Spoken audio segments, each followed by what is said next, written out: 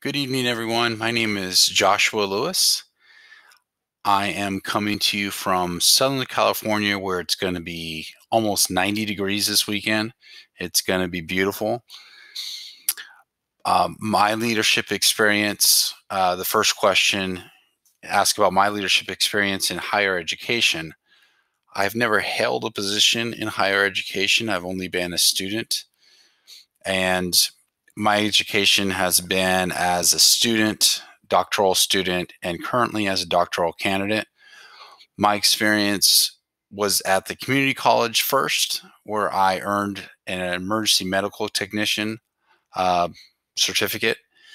I then continued on to Cal State Fullerton, where I earned my BS in biological science and a master's in educational leadership and my teaching and administrative credentials. In my career, I've served as a high school assistant principal, middle school principal, and now I'm the director of education information technology.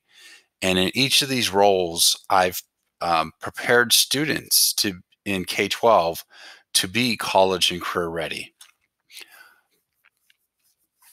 For many years in K-12 education, we were focused solely on high school graduation rates.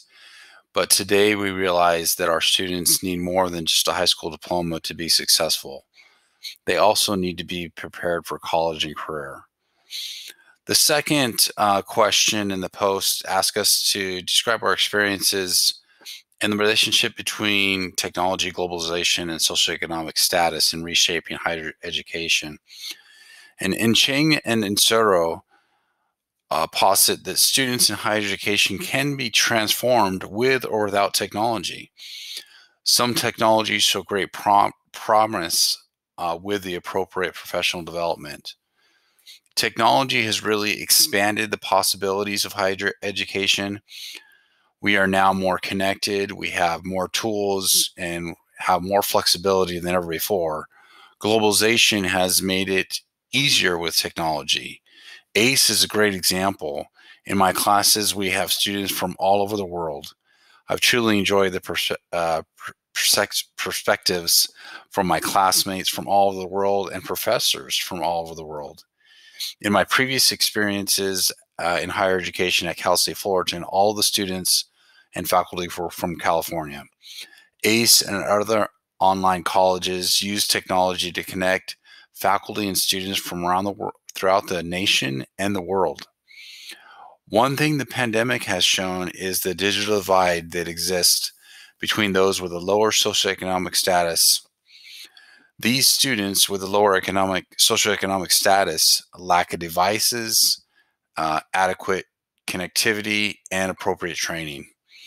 And it really creates that digital divide. In my school district, I'm proud that we've closed that digital divide with grants that our voters have approved that has funded a Chromebook for every single one of our students to take to and from school. And we recently have also given them a hotspot for those that are in need and provided lots of training. The last part talked about the history of higher education and what is your viewpoint and value of a college degree. Ford opines that the original purpose of higher education was civilization. And this really started with Harvard. The original college, it was the churches, wanted to spread Christianity, and colleges were one way of doing that. Gradually changed over time, became many things. To me, my viewpoint is that a college degree is a key that can open many doors. It's something that must be earned and can never be taken away from somebody. With a degree, individuals can be eligible for jobs or positions that weren't possible before. Ford also points out that some colleges do reject the idea that the purpose of college is solely for employment. To me, the process of earning a degree develops skills, characters, and perseverance.